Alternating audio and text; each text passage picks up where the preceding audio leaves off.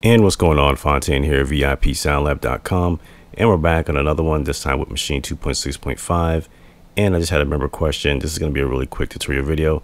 Someone was asking me how to tag kits. Now, this is something that we covered in the past, and you can review that video if you want to get more in depth when it comes to going through your projects, your groups, you know, your instruments and effects and all that good stuff. I'm not going to go through that in this video. So if that's something that you want to see, I would suggest you go see our importing kits and tagging kits video and take a look at that. All right, so first thing I want to say, I want to apologize for the sensitivity of the microphone I'm using right now, because this microphone right here, right now, I'm home right now, and I have a super sensitive microphone in my room right now. Like, for example, you can hear me snapping my fingers, and you're probably going to hear, you know, this, and you know, me tapping on pads and all that. And it's raining outside right now, so I'm getting rain in the mic. You know, when the AC's on, I'm hearing the wind blow. So, you know, that's the first thing I'll say is apologize. You're going to hear some background stuff going on in the mic. But anyway, all right, so to pull up the screen, when it comes to importing your kits, you're going to want to go to your file, your preferences. On Mac, you're going to click under the Maschine 2 icon here. Okay, you go to your preferences. When this preference box comes up, you want to scroll down to library, man. Go into user. This is where all your kits are going to be imported. Oh, the rain's dying down, thank God. All right, so you can press add, select your kit will show up here. What happens is when you select your kit, you just press rescan and the kit comes in. So to make a perfect example for this particular instance, I'm going to use the 120 Scoville units HD kit that we have, because this is a kit that I formatted just in a WAV format, but I didn't tag and filter it for Maschine. Even though I just put a you know, our VIP Soundlab attribute on it, I didn't format this kit for Maschine as far as, you know, the kits and all that good stuff. So this would be a good example to use. Therefore, it's going to put you in the sense where if you have a kit that you want to tag after you scanned it, you'll understand how that works a lot better. Because what happens is, if you have the artwork, you put it in the image folder, and the image artwork will show up like this. 9 times out of 10 on our drum kits, we include the imaging for our kit, so you don't have to worry about going through, you know, the madness of going ahead and making, you know, artwork off templates or whatever. But if it doesn't, it'll just be a little blank, you know, waveform, you know, like this here. Okay, so for example, if I click this one here, because again, this is a kit that I didn't format for Maschine, so I didn't bother to do the artwork. However, you can do the artwork. When I click on that, it brings up the kit. It'll look blank like this. Okay, and to comparison, let's say something like let's grab, like, I don't know, this 4K drum ignition. As you can see right here, has the artwork, everything's done, and that's the difference between that. All right, so I'm gonna go back, and again, I haven't put everything on this computer because this is a new Mac. This is an iMac computer that I bought, and you know, I still have a lot that I have to put on this computer. Okay, so we're going to the kit itself. As you see right here, all the sounds appear here. Now this is completely unorganized. So if I click on the sound here, as you see right here, now if I start going through the sounds,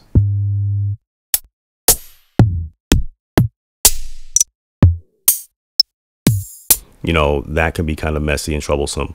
So what you can do is you can go to this icon right here where it says all banks. Okay, there's a little drop down menu here. Any folder that's in the drum kit will appear here. So how I do mine, I like to do mine in a chronological order.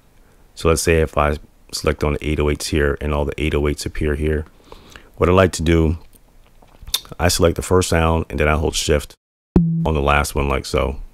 Okay, which was kind of like a really pitched up 808 right there.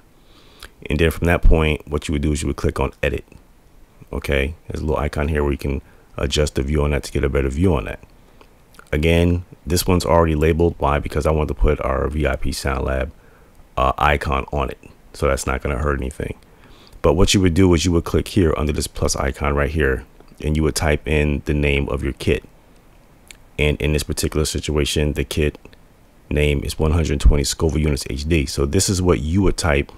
Okay, here you would click enter, and when you do that, it's going to show up as this little guy right here. Okay, you select your box. Now from this point, these are just your filters and your attributes, meaning that when you're on your hardware controller, when you press browse, you're going to have the option to go through, okay, your samples, for example, effects, your instruments, your sounds, your groups, as well as your projects. Okay. And by going, or rather by clicking browse, and then on your machine controller on the left hand screen, the first two buttons is how you can scroll through these attributes like that. So what happens is you want to narrow that down to different types, for example. So let's say if I click on this icon here, and these are 808s. So I can type in 808s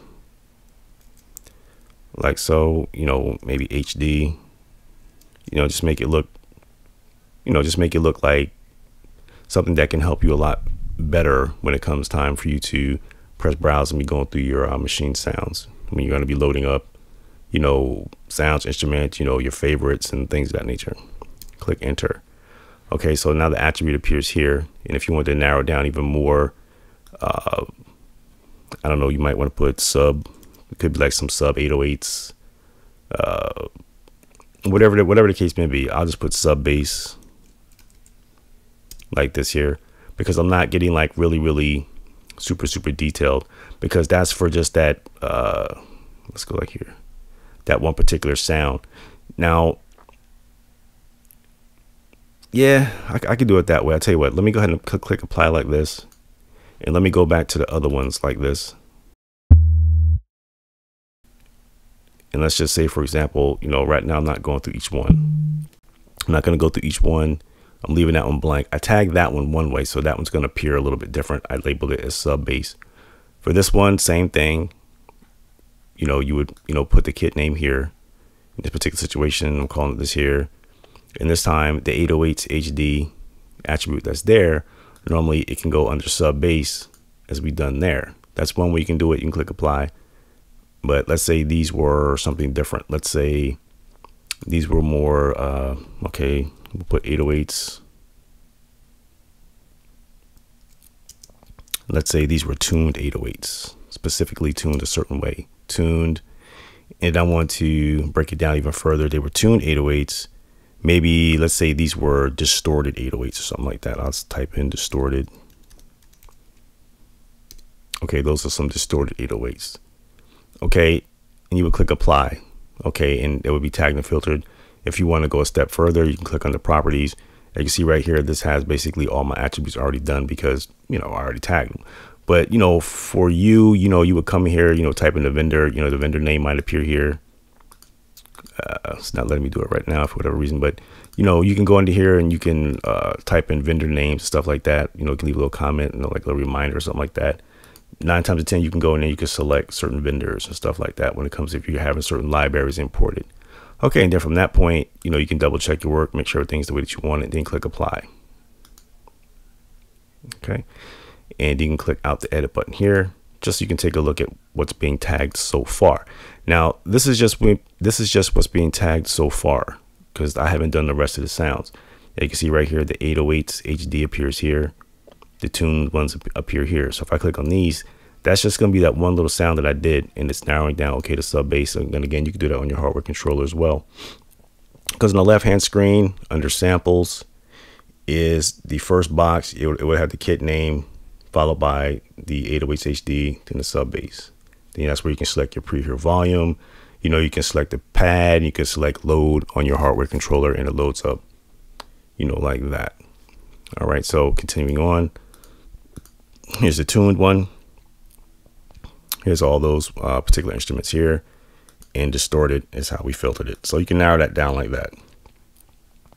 Okay, and then from that point, the process, you know, basically just repeats. So if I went to the hi-hats, and just to make this, you know, a lot quicker, I'm just going to do this. I'm going to select them all like this here and just do this quicker. Boom, boom, boom. Again, you put the kit name here. The kit name shows here. This time I'll go in here. I'll select hi-hats like so. Okay, and without going, you know, super detailed, you know, over here, you know, you might want to put open and closed, you know, something like that. You know, it's open and closed hi-hats in there. The properties, again, they're already in there.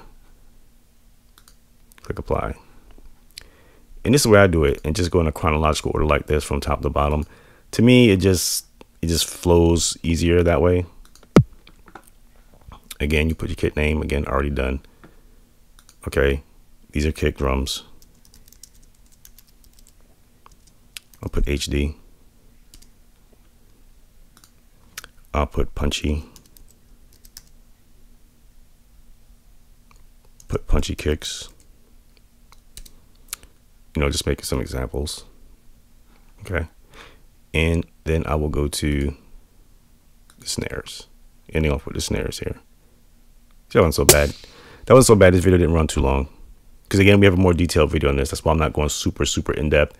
You know, if you want to go through the whole, you know, format from beginning to end, watch our video on importing kits from the VIP Soundlab. You can take a look at that video. Okay, so again, kit name, you would type it here. These are snares. So I'll put snares HD because they're high definition snares. Narrow it down a little bit more. Crispy and crunchy. You know, however you want to label it. And of course, again, the properties are done. Click apply. Okay, those re-import. Okay, and you just close the little edit icon down here. Click this X here. The kit name appears here. Again, here's the kit, and these are all the attributes that we put. We put the 808s HD. We put the 808s tune, the hi-hats, the kick drums HD, the snares HD. Okay, so if I selected on 808s, there's that one little guy who's filtered down the sub bass. Okay, if I went to the tuned 808s, here's the ones that we did that were distorted. Okay, here's the hi-hats here. Again, open and closed. Okay, so then if we went to the kick drums, okay, here's all the kick drums, punchy. Okay, and snares, crispy and crunchy. Okay, then from that point, you can get into other areas to make life a little more easier. You know, perhaps you might want to take some sounds from here, you know, and let's say if I went to, let's say, some kick drums like this here, and what I did was I just started loaded some kicks on here like this here. Okay, for example, added them all on. Then I went to some hi-hats. Then I added these on like so. And again, with our kits, we do this for you so you don't have to go through all this, you know, because sometimes this could be aggravating for some. For others, they like to custom build their own kits, but you know, we have everything in there for you. Makes nice templates. And let's say some 808s. We'll put some 808s on the end down here. This would be a real dope little beginning kit here. I think my mic's even picking up some some sounds from the TV in the living room. Okay, but anyway, then from that point, you can hold Shift, right click on, let's say, hold on, I missed the pad there. Oh, wait, no, I didn't. On 4 pads, color, you might want your kicks to be green. Okay, so then from that point on this particular screen here, as you can see, all the kick drums are labeled in the same color. Okay, just for organizational reasons. If you're on the MK2 in the studio, you know, it's going to make it really easy visually. Whereas on the MK1, you know, it's not so visual, but you know, you have the ability to do it. Hi-hats here, we'll right click. Okay, maybe we want these ones to be blue. Snares, we'll right click on these. We'll make these purple. In 808s, we'll have these as maybe like a teal color, teal like blue color.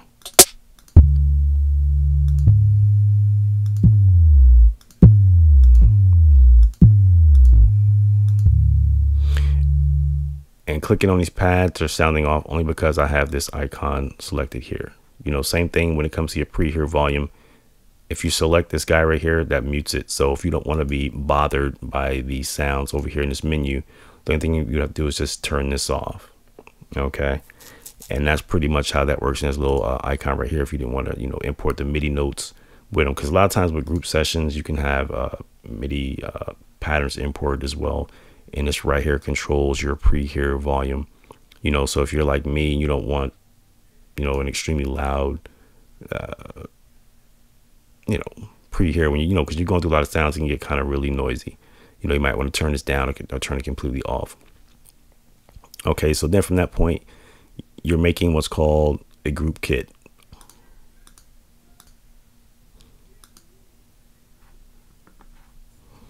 I'll name it 120 Scoville units. We'll say kit 1, like so. And what's happening is it's saving it inside machine 2, group kits, and the folder is going to appear here. And again, there's nothing in here because I haven't done anything on this computer. Save. Now the kit name appears here. So, all right, so that's pretty much it. It's your boy Fontaine, www.vipsoundlab.com, showing you how that you can import your kits and tag them. That's pretty much it. I will see you guys on the next one. Peace.